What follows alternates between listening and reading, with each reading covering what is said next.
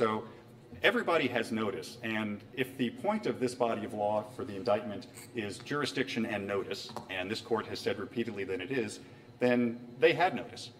And if they wanted to object and say, well, there seems to be a problem here, I want the state to fix it, they could have done that.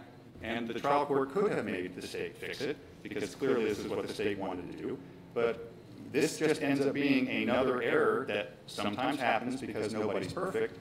And if nobody notices it, or someone notices it and doesn't object because they knew exactly what they were there for, then you don't get to complain on appeal. And so that resolution in this case is completely consistent with what this court has done in 2009 on a motion to quash for failure of an indictment to allege that two murders were done in the same transaction. It's consistent with what we do when the body of the charging instrument half-heartedly but fails to charge a felony hindering apprehension. It's what we do when the body alleges a facially complete misdemeanor tampering, but the caption says it's a felony. And it's what we do when somebody says, well, you didn't charge me with it because the body just says defendant. We tell them, look at the caption. The caption says your name. You didn't complain pre-trial.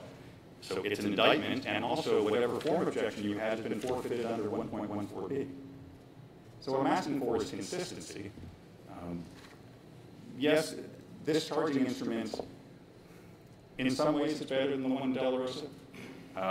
In other ways, I mean, I don't want to say the body is enough because I want everybody, I want the state to double check everything and take care of some of these errors. And the fact is, they are careful. This is, what, the fourth case we've had like this since 2007? There are more. It's the fourth one to reach this court, but it doesn't happen that often, thankfully. And so I want the state to do a better job, but the legislature has clearly said, and this court has backed them up on it, defense attorney, read the entire charging instrument. And if there's something that should stick out to you, you should say something. And in De La Rosa, I made the argument, and I make the same argument here. I think it was maybe misunderstood in De La Rosa. I'm not saying I don't care what the charging instrument says. Look at what the case was about, and then we'll just, we'll call it trial by consent. All I'm saying is that if this body of law is about notice, and you can see that at no point was the defendant's defense prejudiced in any way, then you don't have a problem. And so even if the person had objected and the trial court had said, no, I'm not making the state fix it, or I'm allowing the state to fix it over objection because we're within 10 days, for example, it wouldn't have been harmful because the indictment, fairly read according to the test in Jenkins, charged you with this offense. So they're not increasing the offense. They're not adding to the charges. And you had perfect notice. So I think what I'm asking for is consistent with what the court has done. It would be great if the mistake hadn't happened, but we're here, and I think this is a fair resolution of it. If deputy sheriff equals peace officer, why do we even have to look beyond the allegations of the body of the indictment? Why would anyone have to? I agree with you that because they are a peace officer by definition, you can make the argument that at least someone should be thinking, oh, is this going to be a second degree?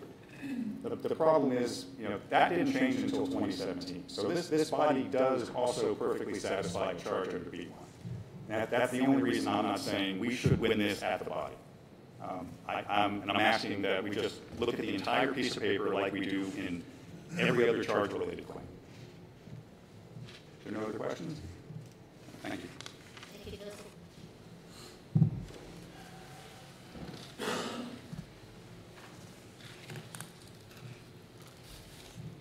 May it please the court. My name is Tommy Jackson. I, along with Mr. J.W. Johnson, represent Sean Crawford, the applicant in this case. I tried this case. It was mine and Mr. Johnson's, and I've listened to Mr. Messing's arguments, and I believe that I agree with him. There was no ambiguity in the body, that this case was different for us in that Sean got 12. He got 12 to do on a 2 to 10. 2 to 20 would have been peace officer. And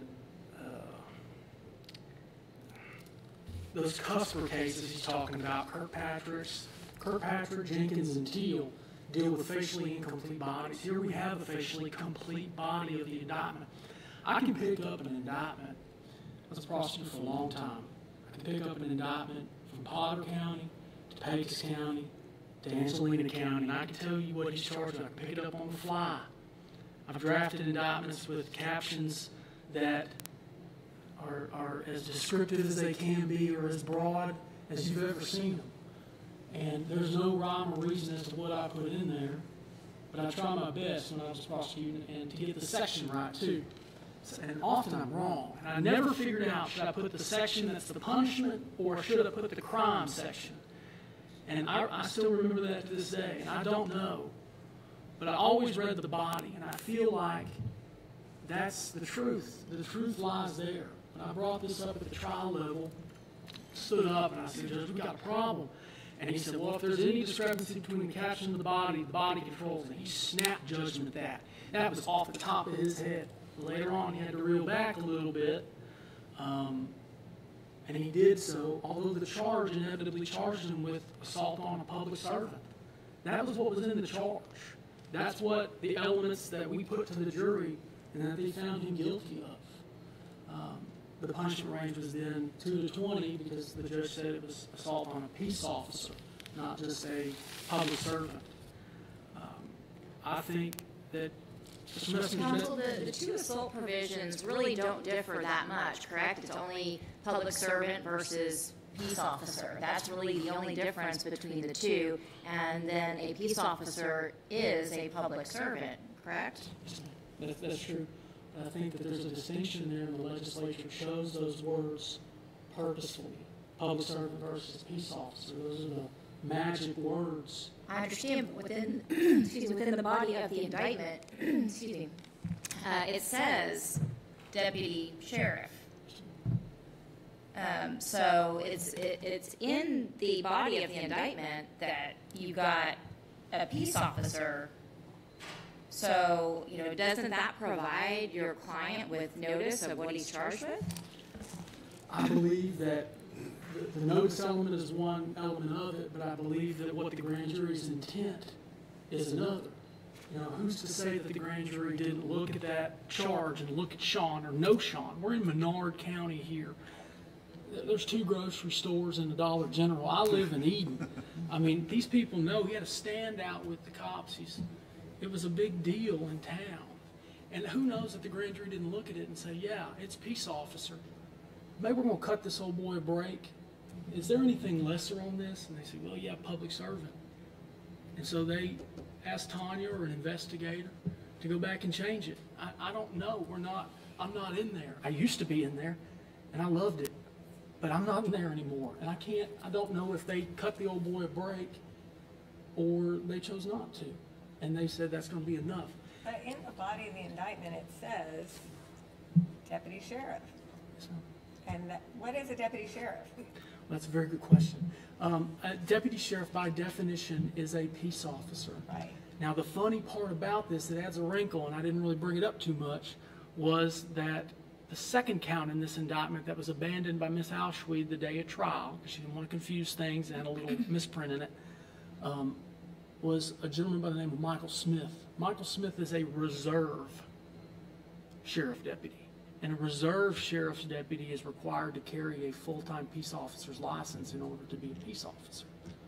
So I would argue, yes, ma'am, with Burl Hagler on count 1, that's exactly right. They're one and the same. Peace officers are public servants. Not all public servants are peace officers.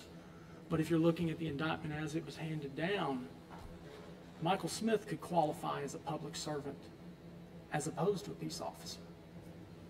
And so you would have us look at the abandoned count? the And entire... the state would have us look at the caption? I would look at the entire chart, the body of the charging instrument as it was handed down in the indictment. And I'd say if that argument is only supported by a very large irregularity we had in count 2, I've never seen it before, probably never see it again. But if you just look at count 1 in the body, I understand what you're saying. I really do, where there appears to be an ambiguity. Mr. Messinger says they're not, and he's smarter than me, so I say there's not. But here's my question: what if the state had just crossed out the words "public servant"? Sure, and left it to where you now look to the Well, it caption. just said deputy sheriff. No, but forget the caption. Like, let's just say we're just the body, cross out the words public servant, but like Judge Keel has pointed out, the words deputy sheriff are there. Do we have a completed offense at that point? You have a completed misdemeanor. Okay. And then you, according to our rules, would have to look, the bright line rule that's intact, we'd have to look to the indictment. I believe that's something Mr. Messinger brought up in his argument, and to where it's almost if you had left out something, it would have saved this. Less is more. I'm of the opinion the body is what it is. The caption is for when you're in grand jury, you're thumbing through these things and you're pulling names quick. You're pulling offenses quick. There's either a cop there or not, and you're presenting these things. They don't look at it. I don't know if they look at most of it. They're going to trust the prosecutor, but that's for him. That's not for them. The body is what I've always gone by. I picked up this indictment. We got on in August of 21. He was arrested April, indicted June. August, we got hired, came to hire Mr. Johnson, and we were trying in October. I mean, he was incarcerated, and we were ready to rock and roll. No questions, no pushing. We went to trial. And so when I picked up that indictment, came on, boom, immediately, we got a problem. I knew it. And I don't know if I'd be able to do that, and a lot of times you have to, especially in small rural jurisdictions. You got a lot of clients. I have a lot of clients. I do court appointing work. 99% of my caseload is court appointing. I love it with all my heart. But you got to be able to pick up that indictment and roll quick. So I believe that allowing the state to choose which one it wants to pursue, if this indictment was to support either charge, when are they electing which one they're going to pursue? Do they wait to trial? Do they wait to the charge conference? Do they wait to voir dire? Voir dire, what you say in voir dire doesn't have much effect on me. In small rural jurisdictions, we don't object to voir dire very often. It's kind of a professional courtesy we extend to each other. It's quid pro quo, though. So I'm going to get you back on the back end, but we don't object at that time. Well, counsel, it sounds like you had many opportunities to hear. It said that it was a second-degree felony, assault on a peace officer, and you didn't object on those multiple occasions. In the arraignment, was it stated to be a second-degree felony at that point? I can't remember during arraignment, ma'am. I wasn't there during arraignment, and I cannot remember off the top of my head. I know he was arraigned, and I know how Judge Hoffman and Judge Ellis typically arraign individuals. The degree is not typically read. It's usually, is this your name, is this your date of birth, is it right, do you know what you're charged with? Okay. And most of the time it's waived on the spot, but I don't recall. Well, you were there during the trial, so you heard it stated several times that your client was being charged with second-degree felony assault on a peace officer. But you didn't object until after the jury was already seated, is that right? Yes, ma'am. Yes, ma'am. After he, what I believe, mischaracterized the charge to the jury after the indictment was read to the jury. So the indictment body was the part that was read. Never was the caption, and I've tried. Why would you object that the lesser offense that you think you're charged with should be a greater offense? Yes, sir. And that's what the Court of Appeals said. It would be perverse to entertain the idea that I would subject my client to a less defensible charge.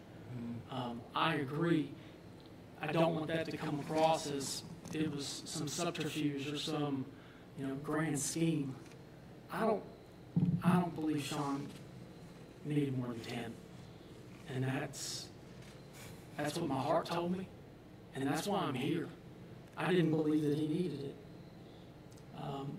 And subjecting him to a 2 to 20 for these facts and how that happened, I didn't think it was right.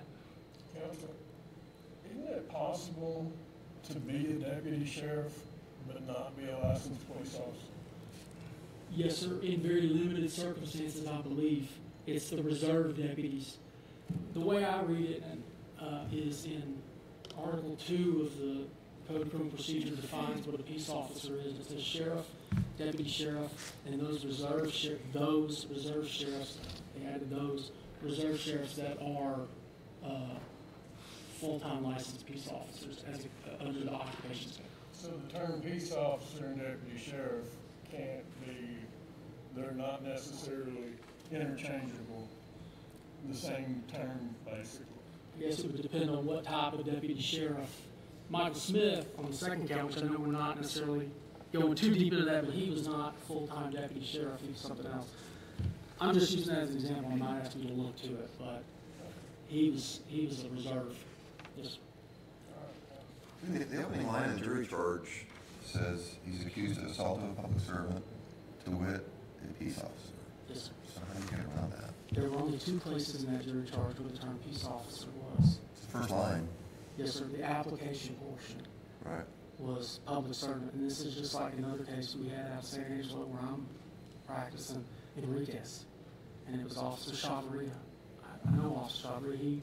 Guy got 75, and it was our exact same situation here, except in theirs they changed the application portion to wit, a peace officer.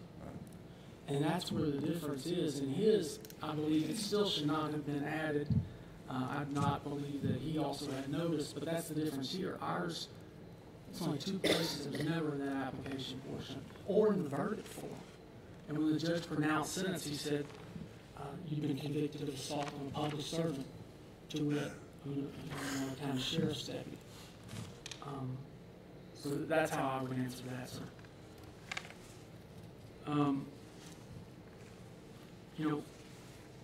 There's a definition I put in my brief about what an indictment is, the magic words. Mr. Messinger states that, that's only where it's deemed sufficient against the peace and dignity of the state is at the bottom, and in the name and by the authority of the state of Texas is at the top.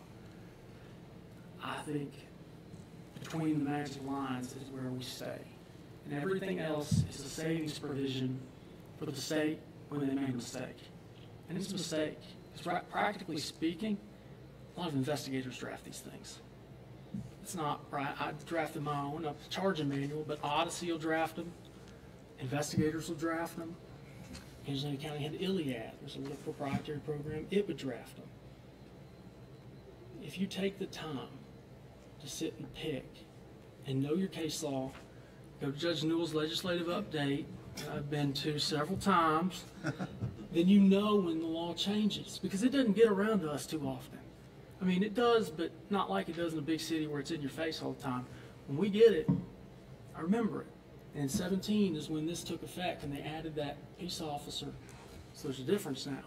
The charging manual from 17 added it. I believe that either this was a mistake, because when you flip the charging manual over to the back page, that's where the peace officer language is. And whoever's drafting the indictment just went down and saw public servant as the charging language and grabbed it and stuck it in and flipped the page. So I pulled the 17 charging manual. That being said, it was 19, this was a considerable amount of time later. It should have been fixed, but I know that was the case in some jurisdictions that are smaller, and those things are expensive, and people don't update them every year, but they should, because indictments are important, and that's what we're all here for. An indictment changes lives. When you're indicted with something in a small town, your reputation's done. You'll never get it back. Never. The local newspaper could send something in to fix it, doesn't matter. And so I don't think it's too much to expect the state, when they do draft it, to take the time and get it right. You get a chance at it. You're going to charge a man. Indictment will ruin a life. Most of them are right. They should be right.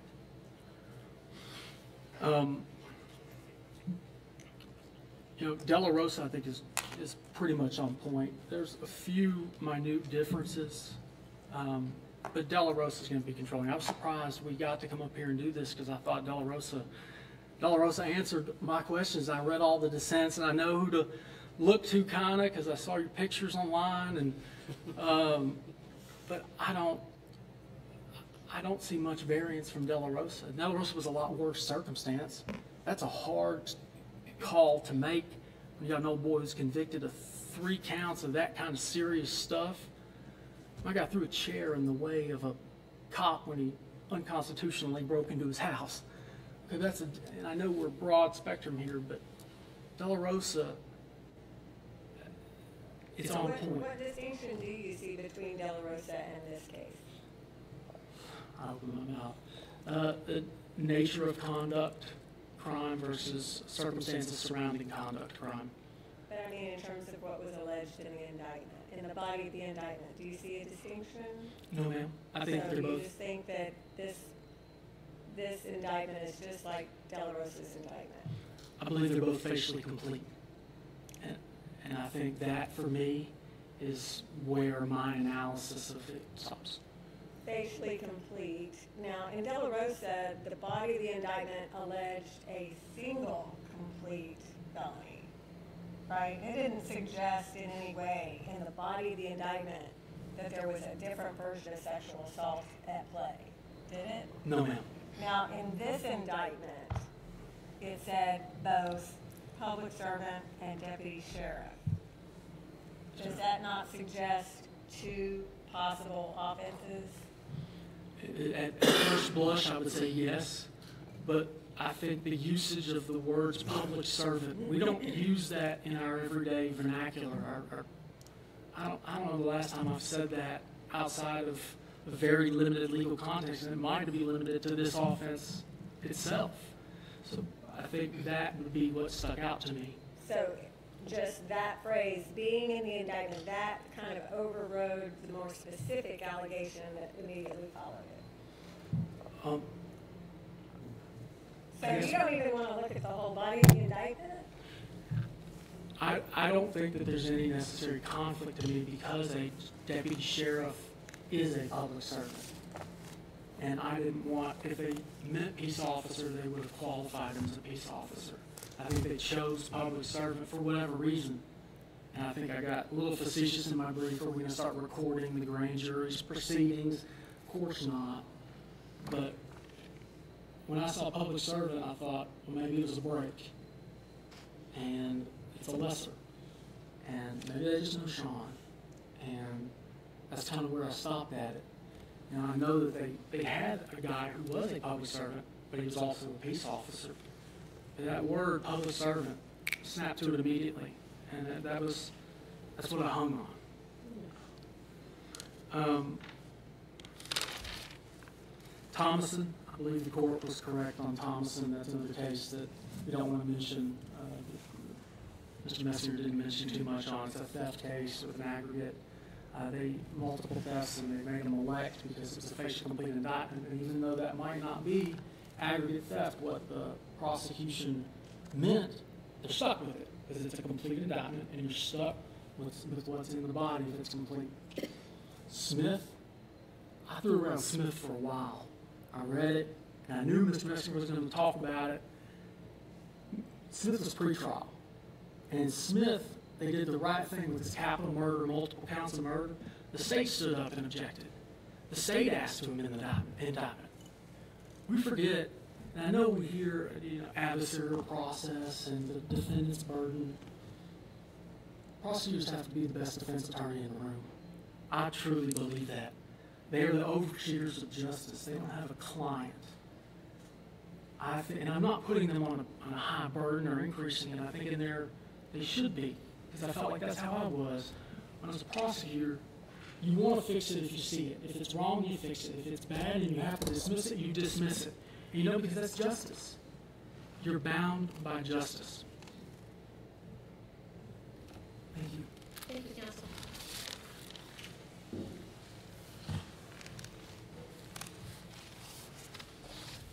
May it please the court.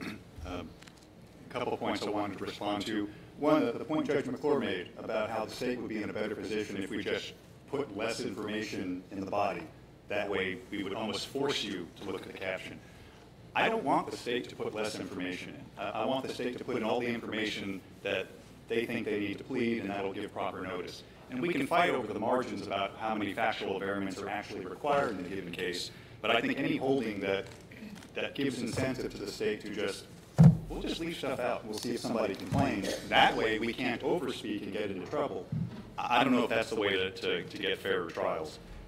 The point Judge Richardson made about the first line of the jury charge, I think that... Counsel, if that's your argument, then why is it that we shouldn't be tagging the state with any ambiguity in the charging instrument? And saying, well, if it's ambiguous, it's up to the state to make sure it's not ambiguous. That would make sure that we have better trials.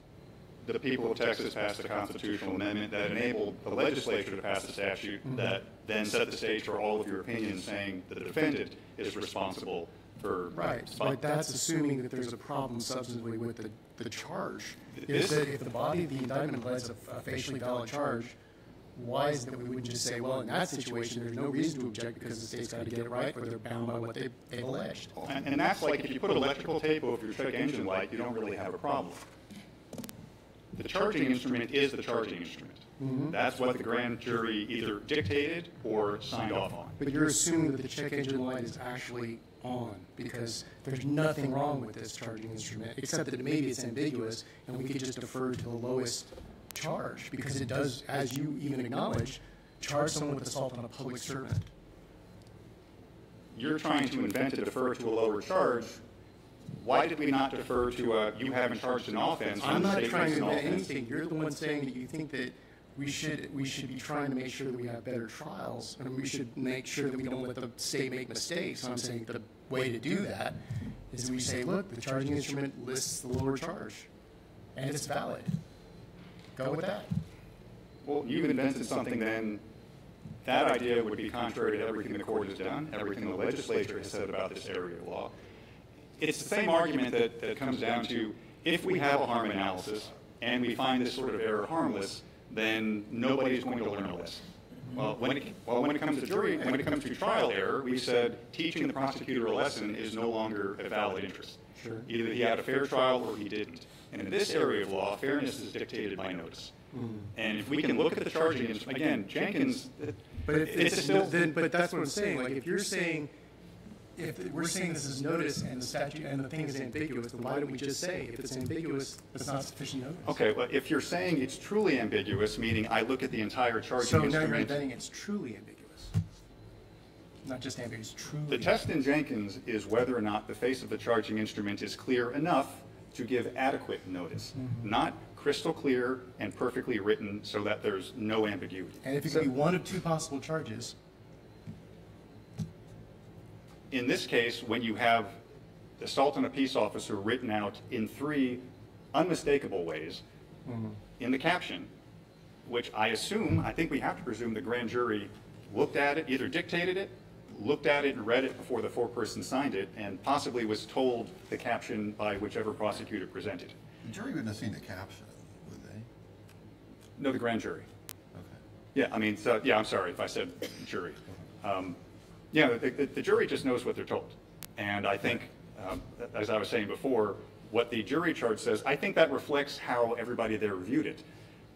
They viewed it as a punishment enhancement. It's not. You're supposed to get a jury finding. It's an Apprendi issue. You're supposed to get a jury finding. But they said, we said public servant, we said deputy sheriff, we instructed that peace officer includes deputy sheriff. The first line says public servant to peace officer. And this is why on remand, I would say this is harmless under Niles for jury charge error. Counsel, the application paragraphs say public servant. Yes. How do we know that that's not what the jury, that's what the jury found him guilty of?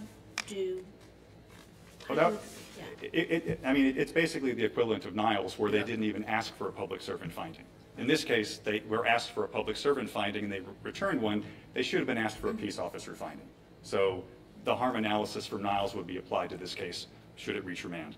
So let's say this trial goes along, state proves up assault on a peace officer, no element is mentioned about public servant, and then at the close of the state's case, the defense stands up, moves for a directed verdict, and says, pretty sure my guy was charged with assault of a peace officer, and I never heard the word peace officer again. It's the same thing. The test for if you raise it in a motion to quash, assuming the defendant had raised it in Smith, so pretrial, if you object to it when counsel did, if you object to it at the charge conference, even if you frame this not as a notice issue or an indictment problem issue, but as a right to grand jury indictment issue, the test in Jenkins should answer all of those questions.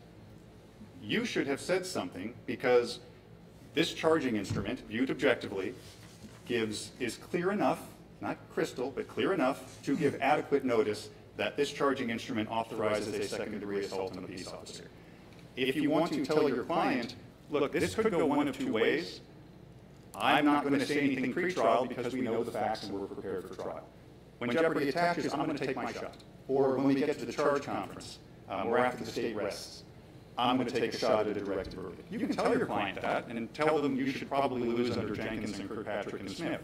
And as long as you've told your client that, then that's fine, you take your shot. But we shouldn't let them get away with it. The charging instrument, in this case, there will be charging instruments where the caption completely mismatches a body, nobody really knows what's charged. I would hope somebody would notice that. I would hope the state, as in Smith, would notice it. I would hope defense counsel would say, is this a theft or a capital murder? Somebody please tell me.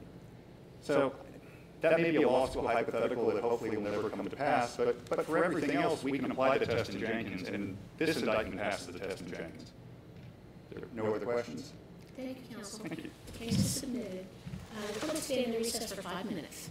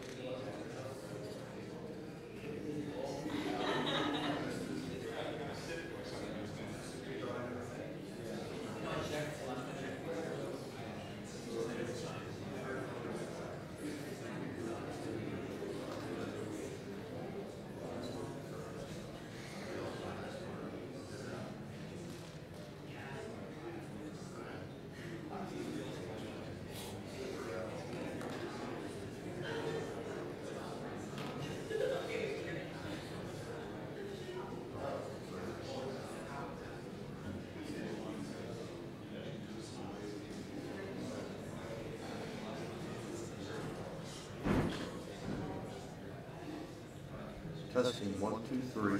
Testing 1, 2, 3.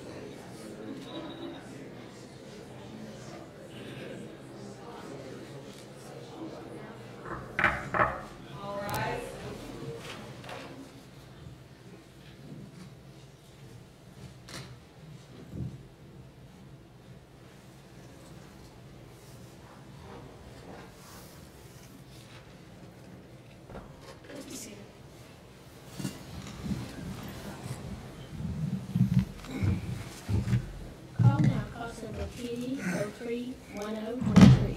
Ex parte John Morgan Stafford.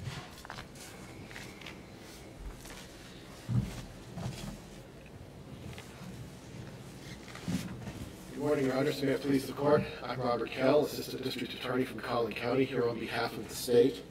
In my time before this Court, I would like to first address the proper statutory construction of the true source statute of Texas Election Code 255.004, because in order to determine whether a statute is constitutional, it must first be properly construed. Otherwise, the Court will reach a wrong conclusion when applying the Constitution. What speech are we talking about here?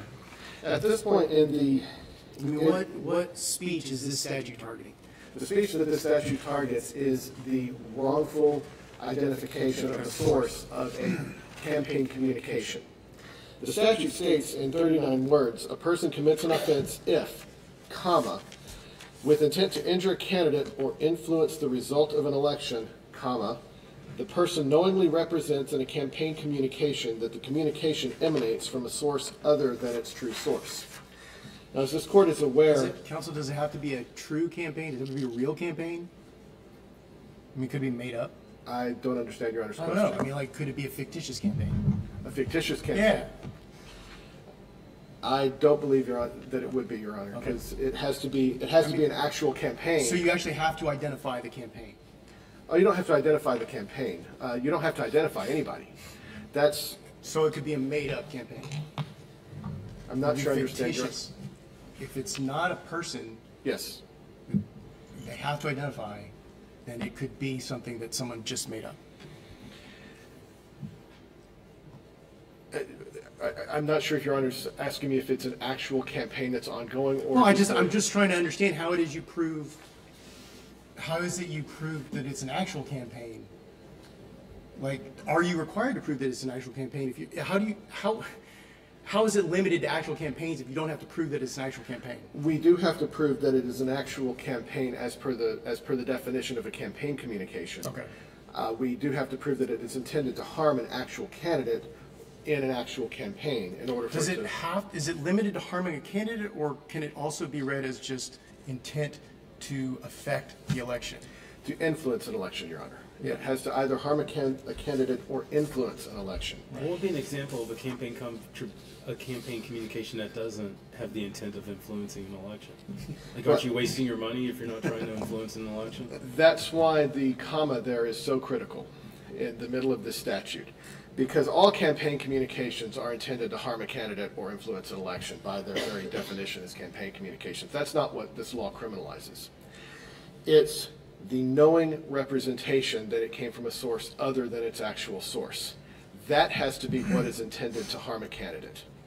And that can be found because the antecedent clause, with intent to injure a candidate or influence an election, then there is the one comma that's in this actual statute, other than a person commits an offense if, comma. And as Judge Yeri, who is not here today, stated in his concurrence in Arteaga, which I placed in the state's list of additional authorities last night. It was, yesterday afternoon. Arteaga versus State, in his concurrence, he discussed the serial comma rule and how it affects whether an antecedent applies to everything else or if it only applies to one or two items in the rest of the statute. Now, in this case, there is only one comma. And so that antecedent with intent to injure a candidate or influence an election applies to everything that follows, including the prohibited conduct, which in this case is the knowing misrepresentation of the communication source. It's not enough that the campaign communication has to be intended to harm a candidate. It is that the knowing misrepresentation of the source has to be intended to harm a candidate or influence an election. Can it just be the intent to influence the election and not to harm a candidate? It's one or the other, because the statute says or. So if it's like a fake campaign communication, someone says they're from the Republican Party of Texas and say vote Republican, that's influencing an election. That's something that would be influencing an election, even if it's not directed at a particular candidate. Which is only part of the analysis. Right. I'm just saying, that's what I'm saying. Like, yes, the connector there is or, so it would be either harm a candidate or influence an election. but that entire phrase has to apply to the knowing misrepresentation.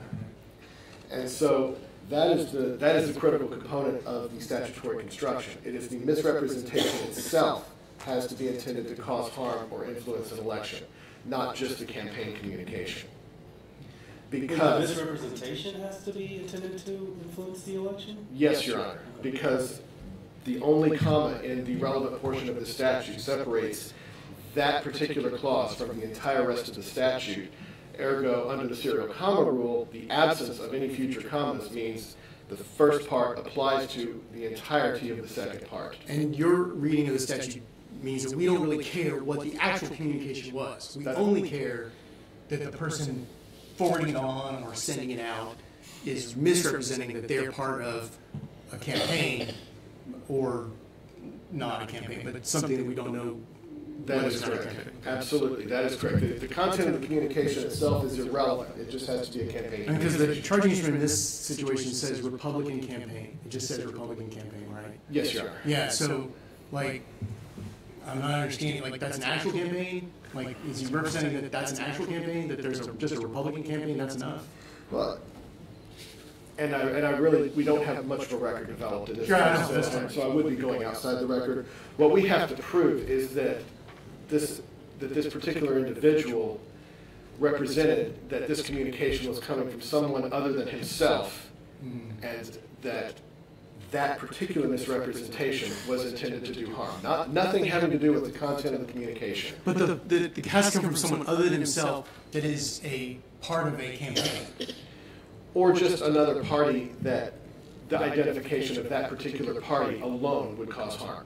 Such as... So if okay, well then that's a good point. So what if it's just someone that says, I'm an activist. I'm an activist and I'm trying to urge you to vote. That's enough of an identification, that's enough of a representation, assuming they're not an activist, but like, if they just say I'm an activist, that's enough. If a person is misidentifying themselves in a campaign as opposed to the source of the communication, then that's a completely different... Well, okay, let's say they create a false identity and say this false identity is an activist in the Green Party, and they don't vote for this person because they are unsafe at any speed, right? Like so that's enough. Like just saying they're an activist. Only if somehow saying that I'm an activist harms the candidate or influences the election. Do you actually have to prove harm? We have to prove intent to harm with the identification, only with the identification. Because if we can't prove that, the person will be acquitted. Okay. It doesn't make any difference how false the statement is. It's just the representation, the false representation of who made the statement. The false representation of who the statement is coming Lie all day. from. Yes. We assume that campaign communications contain falsehoods and untruths. We accept a certain amount of that. Is Santa Claus real? A historical figure, I suppose. But If Santa Claus said a communication, would that be? No. Actually, no, because the identity would not be intended to harm. And that's really where the Dallas Court of Appeals erred, was in their construction. They construed the statute so that it would reach anonymous speech, and it does not. There is no actual disclosure requirement in the statute. The statute only states that if you do identify someone as the source of the communication, you better tell the truth. And it works much similar to... well, you don't have to tell the truth, though, right? Right. Only about your identity. Well, you don't have to tell... Well, but if you're not doing it to harm or... If your false identification is not intended to harm or influence the election, then you're fine, right? Correct. Okay. Absolutely. That is But if you give a false representation of an identity, like it's not your identity, then how are you notorious? Like you're not revealing your identity. If you don't have to prove your own identity, you just have to prove that I represented myself to be someone else. Why isn't that anonymous? I'm sorry, I don't understand. Yeah, like that's what I'm saying. The person who's actually doing it hasn't identified themselves, but they pretended to be someone else. So their speech, they're anonymous from their perspective. Yes. When they pretend to be someone else. So why isn't that reaching anonymous speech? Because the anonymity is not what is meant to cause harm. And the anonymity is not meant to influence the election. It is the campaign communication that's intended, But the statute, it's not sufficient for the campaign communication to intend harm or to influence election. It must be that false identity is intended to But cause isn't that harm. false identity the speech? Isn't the false identity the speech we're talking about? Yes. And so that, from the perspective of the person making false identification, they are still being anonymous. Yes, and so the statute would not reach them unless that false identification itself were meant to cause harm. Counsel, Yes, Your Honor. opposing counsel says that your position that it doesn't reach anonymous speech is inconsistent with what's going on in this case because this was anonymous speech. Since it's pre-trial, I don't know what we can tell. I think there was a hearing that I could not find in the record. Is there evidence that this was anonymous? What happened here was anonymous speech? If that is true, if it really was anonymous speech, then he will be acquitted. Because we have to prove beyond a reasonable doubt to a jury that not only was this not anonymous speech, but that it did represent that it came from someone other than who it came from, and that the defendant intended for that misrepresentation alone to cause harm. But you don't have to, I'm sorry. I have another question. I know you're not responsible for what's in the amicus brief, but in Appendix D of the Ethics Commissions, Yes, Your Honor. they refer to In re Farah, I think is the name of the case. Yes, Your And they say, look, this is an example that shows that this statute doesn't reach parity because Mr. Farah there were some allegations against him that he had violated this statute, I believe. And the Ethics Commission said in proposed findings, agreed findings, that it was clearly parity. Yes. And along the way, they found a couple of other offenses that were not raised initially, but they found. Are you familiar with what happened in that case? Because all Appendix D is an unsigned copy of the proposed agreed findings. Did Mr. Farah sign them? I do not know what happened in the case that the amicus brief represents. Okay. Well, I couldn't find out either. But he waited 4 months after the Ethics Commission voted to accept the jurisdiction of the sworn complaint, Farah.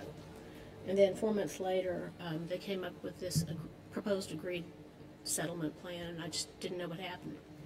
I do not know. I could consult with the Ethics Commission and ask them to submit a supplemental brief. If it's a matter of record, that might be helpful. I was concerned with, what I wanted to know is how long he had to wait, 4 months to begin with, on this, something was clearly a parody, and how long he had to wait, and whether it was ever settled to his satisfaction, or whether, what happened.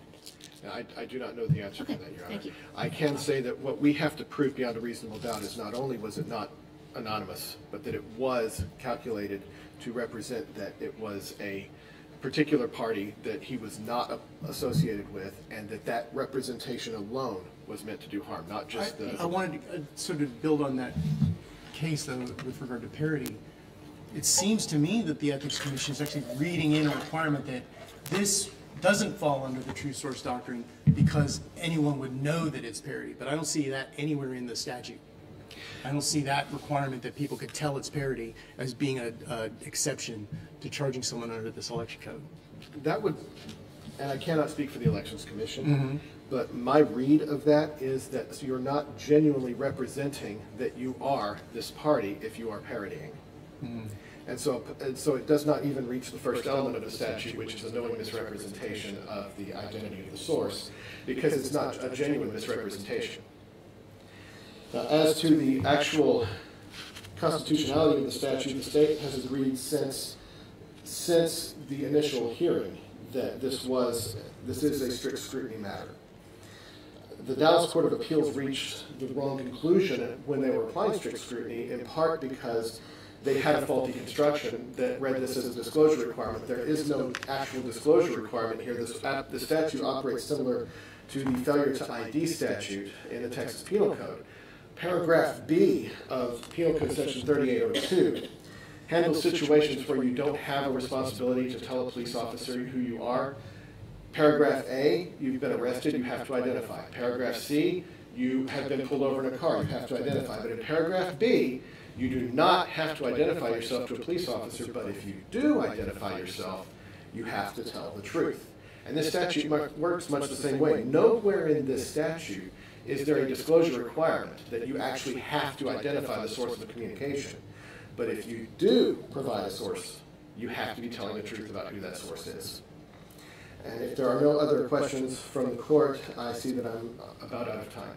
Thank you, Counsel. Thank you, Your Honor.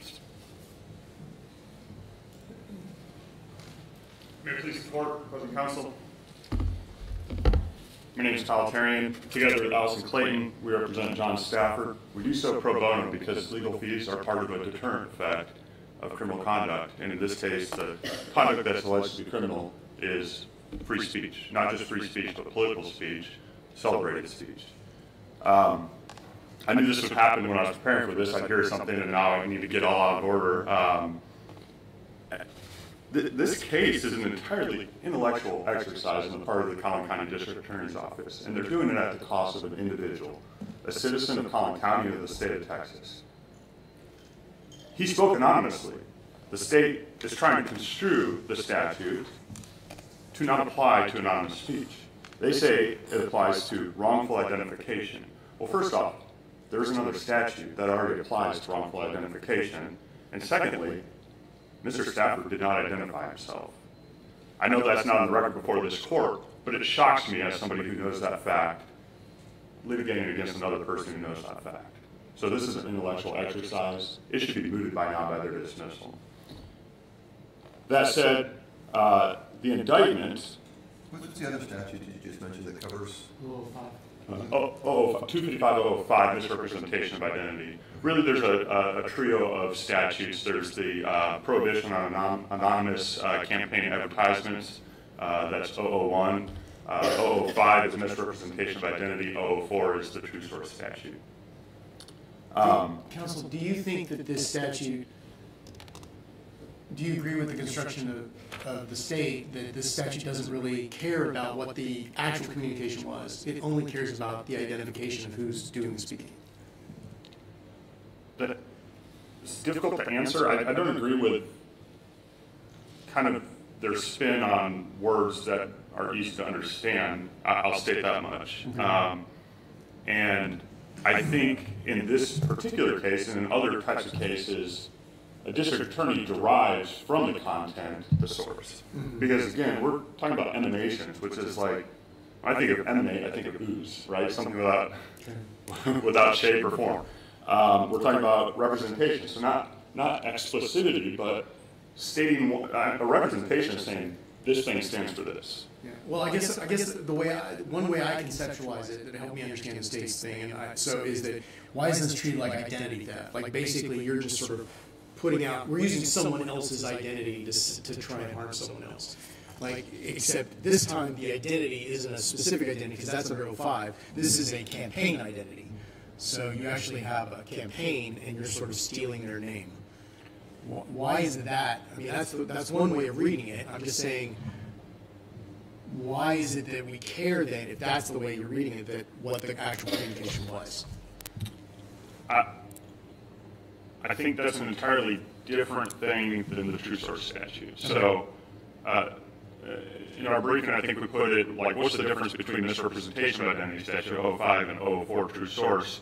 And I think the best way to think about it is misrepresentation of identity is what Your Honor's talking about. That's 005. Right. True source grants prosecutors the ability to prosecute speech that just seems a certain way. And that's exactly what has happened here. The district attorney in this indictment says the speech, after interpreting the content of the speech, says it appears to be coming from a Republican campaign. You didn't say I'm a Republican. So they're prosecuting for a vibe.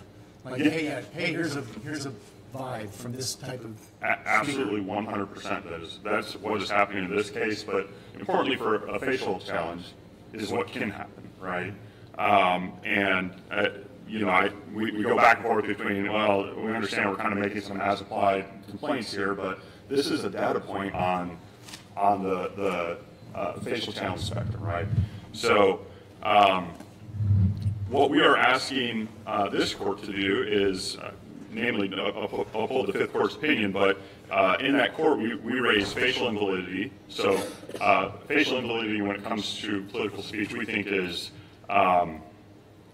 I don't know, I think there's some confusion between strict scrutiny and exacting scrutiny, but we've articulated that we can satisfy either standard. I think strict scrutiny is going to be above exacting scrutiny. The standard for exacting scrutiny is that the statute must be narrowly tailored to serve a compelling, or an overriding government interest. Strict scrutiny, of course, is the compelling government interest. We believe that the statute's overly broad, so we've raised an overbreadth challenge. There's some argument there in the briefing about whether that's part and parcel with a narrow tailoring analysis. That actually raises a question. That raises a point I wanted to ask you about too. Even if we go with the state, on its strict scrutiny analysis, don't we still have to remand for the overbreadth analysis?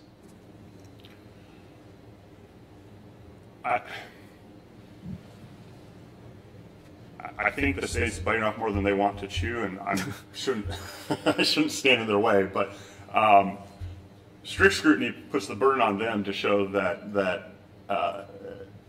there's not even one application that could touch on free speech. Mm-hmm. That's the strict scrutiny analysis. Mm-hmm. If that's, I don't think that's an appropriate articulation. It could be. There's some older case law that says, hey, look, if it's speech, it's strict scrutiny. If it regulates content, it's strict scrutiny. But I think kind of the more in vogue in recent cases, this court's opinion in Nuncio and the Bonta opinion out of the United States Supreme Court say this probably fits better with exacting scrutiny. And in that case, there is essentially an overbreadth analysis as part and parcel with the narrow tailoring analysis. I think the best I took a First Amendment class in law school, and the first day the Professor Tai worked for Supreme Court justices, says it's messy and it's almost messy for by design.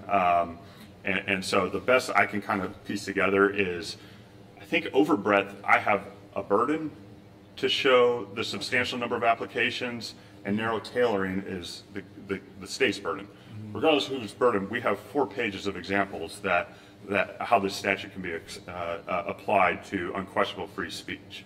Let me ask you. So the state says this doesn't apply to anonymous speech. You agree with that? No. No. Okay. Would you be satisfied if our court construed the statute to not apply to anonymous speech? Not really. Representing John Stafford, I would, because he spoke anonymously. So, in the interest of my client, that'd be a win for him. I always have trouble with court construing statutes to make it fit, and how far are we going to go to make it fit? Because it's already hard enough as a person wanting to engage in speech to know what the statutes say, but now we have to know what how the court construed it.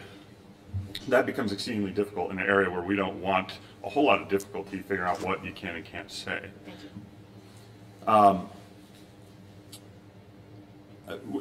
The 2 other independent grounds for relief here that we've raised are that the statute is impermissibly vague, and finally that it does put essentially a chilling effect on anonymous speech. The Fifth Court's opinion says it essentially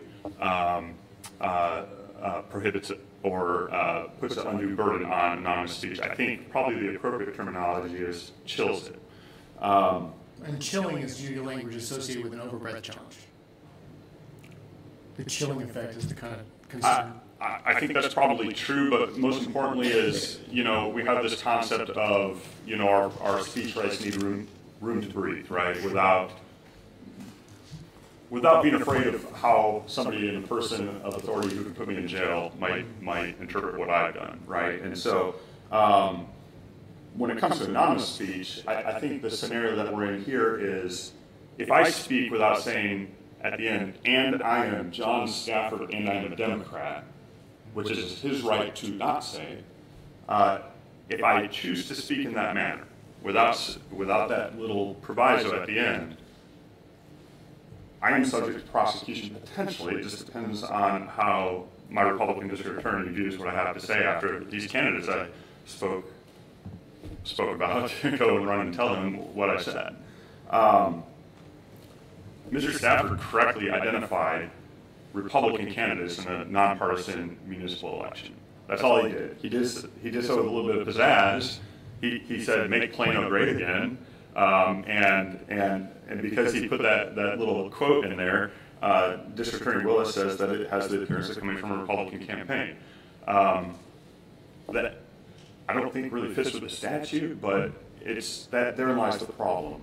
Is the district attorney does, and he's using the statute, this 70-some-year-old statute, to prosecute him because he didn't sign his name and wasn't more explicit about who he was and who he stands with. Is that why it's not brought under 005? Because he didn't identify himself? I mean, yeah, I think, again, the big difference here, if I could take a step back, I think this gives us some context. 004, the True Source statute, was passed in a climate where legislatures across the country were passing legislation to combat corporate and union participation in elections, basically shilling on behalf of candidates and not notifying the public, hey, I'm Corporation ABC or Labor Union XYZ. And this was an attempt to get that out to the public, say, I'm actually the corporation here speaking. I think over 70 years, we now know that corporations have free speech too, and probably that intent is not a very legitimate one. I think the best way to kind of couch the difference between 004 and 005 in this case is one requires explicit representation, the other one is just you're in trouble for what it seems like. Is 005 a better example of how that's narrow tailoring? It certainly is more narrow, but quite a bit more narrowly tailored. You know, and I don't want to litigate 005 too much here, but sure. When we get into the government's interest, there's an interest even, I think, that I think there would be an illegitimate interest even under 005, which is if you go back to this court's case in Doe v. State, the court says, hey, what's wrong with just going after these people in tort litigation, right? That serves the interest that the government's articulating. But here's even worse. In the trial court, the state articulated fraud, sourcing, and suppression of votes in fake news as their legitimate government interests. Their overriding government interests. In Doe versus State, this court, in construing 001, the anonymous campaign advertisement, said all those interests were insufficient to justify the wide net that the government is casting with its prohibition. Now, before this court, it says that knowing misattribution of the source is their interest in what they're trying to police, but that's already served by another statute, which again speaks directly to the analysis for whether the government's articulating an overriding government interest. If it's already addressed elsewhere, it's not an overriding interest. And finally, again, and I touched on this already, the legislature's interest was corporations and labor unions, which is, I think, since Citizens United, a illegitimate interest. We also have electronic harassment and the regular harassment statutes. So the government's interests are served elsewhere. When it comes to overbreadth,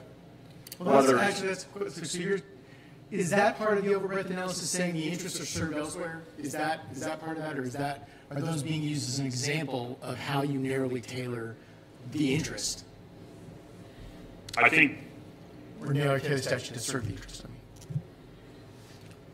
This court in Nuncio says there's essentially two doctrines. Mm-hmm. There's your scrutiny analysis, your facial challenge, and then your overbreadth challenge. Prior to that, in Bonta, the United States Supreme Court seemed to suggest that the overbreadth fits within narrow tailoring, which is part of the facial challenge. Mm-hmm. Regardless of whether it fits in Nuncio, what this court essentially says is we're concerned about substance, not form here. If you made an argument that it was overbroad and cited your examples, we're going to consider the overbreadth of the statute. So whether we want to say it in the negative, it's not narrow, or in the positive, it's too broad, it's both. It's not narrow because it's broad. And so we cited four pages of examples. We have surrogate speech, right? I think that is something that should probably come near and dear to everybody's personal campaigns if you run a Facebook page, right? I've run a political campaign in Collin County before. I was posting every day on behalf of my candidate. I had his permission to do that, but I was posting as long as him. Okay? I was his voice. There's no exception in the statute. But my representation, that is my speech. My representation is representing that it emanates from a source other than its true source. I'm representing that it emanates from the candidate. I'm the one speaking. You have misunderstood rhetoric. Bob is a Republican. Well, that could be a good thing or a bad thing depending on who's hearing it, right? And if the person who hears it wants to prosecute you because they're ticked off that you said it, and they have a willing district attorney, well, now you find yourself in the shoes of John Stafford. Parody, I think, fits squarely within the statute. Humorous social media accounts. I was quite proud when the Fifth Court of Appeals issued an opinion citing Pierre Delecto. I did a Westlaw, and that's officially the only case that cites to Pierre Delecto, which is Mitt Romney's alter ego. But he's representing that he's Pierre Delecto when he's really Mitt Romney.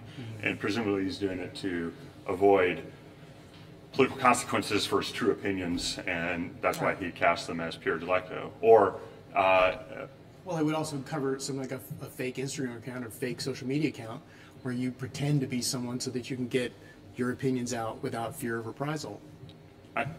Absolutely, and I think that's fits squarely within the examples. I think importantly, in Ex parte Parody, this court says when listing your hypotheticals or your articulating your overbreadth, it can't be fanciful hypotheticals. And here, the only thing that would make these hypotheticals fanciful is if we put faith in the district attorney to interpret it in a way that we all just hope that he would interpret it. And that is problematic in the First Amendment arena, where we're hoping that a district attorney doesn't interpret this in a way that jams us up later. Counsel, let me give you another example, real world example I thought of this morning. I've got in my hand a bottle of hand sanitizer, and it says re-elect Judge Kevin Patrick Urey for the Court of Criminal Appeals. If I handed that to you and then told you that this was created and emanated by Donald Trump PAC for Kevin Urey, and I know that there is no such PAC, have I violated the statute? And if so, how would that make you believe that the statute's unconstitutional? I think, yes, it could violate the statute. I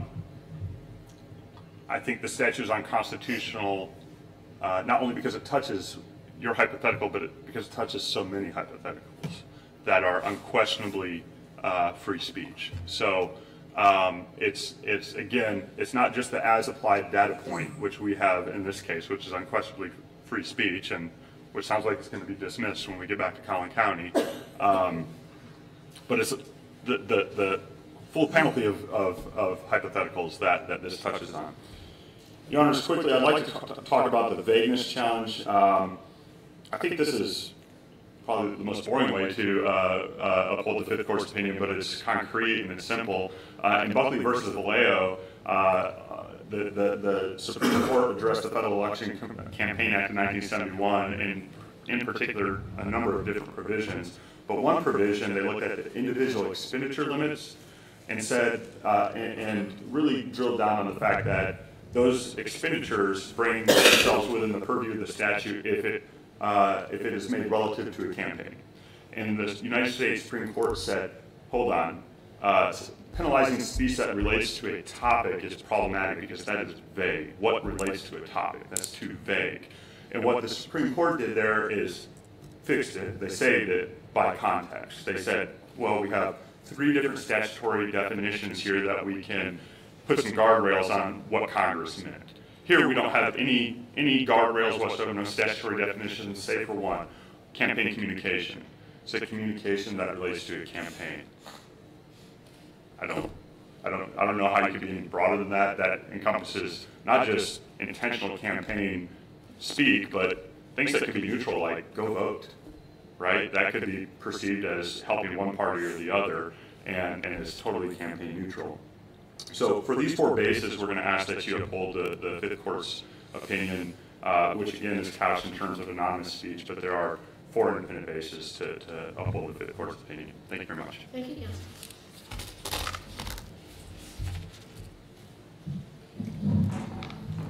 Please support a couple of points in rebuttal. First, Your Honor, Judge Keller asked about whether this court could construe the statute in a way that excludes anonymous speech. And Your Honor, the answer to that is in Your Honor's own decision in Ex parte Thompson, where Your Honor stated that a statute can be construed in that way if the language is readily susceptible to such a construction. And here the language is readily susceptible to a construction that will render it constitutional by excluding any kind of anonymous speech, because the language does not reach anonymous speech.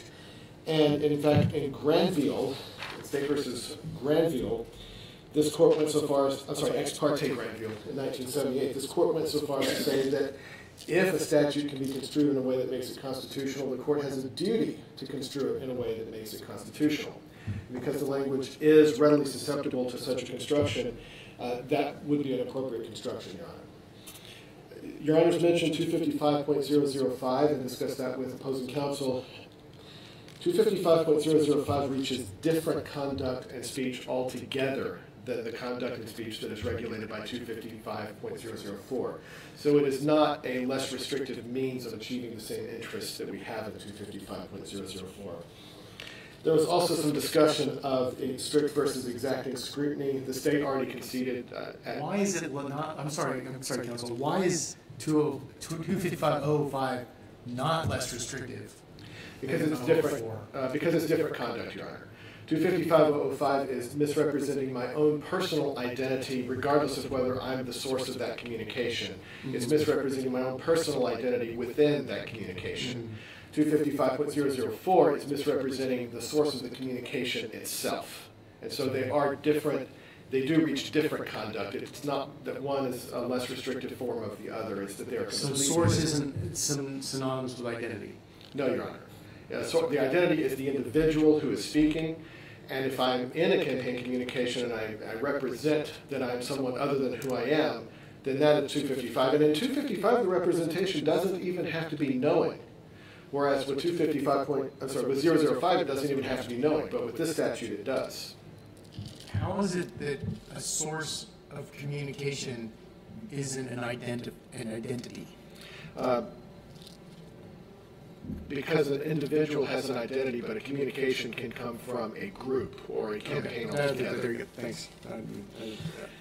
As for overbreadth, appellant states that he presented 4 pages of examples of overbreadth, but all 4 of those pages were fanciful. They were all circumstances that the statute, when properly construed, will not reach any of the conduct listed in those 4 pages. Let me stop you there for a moment.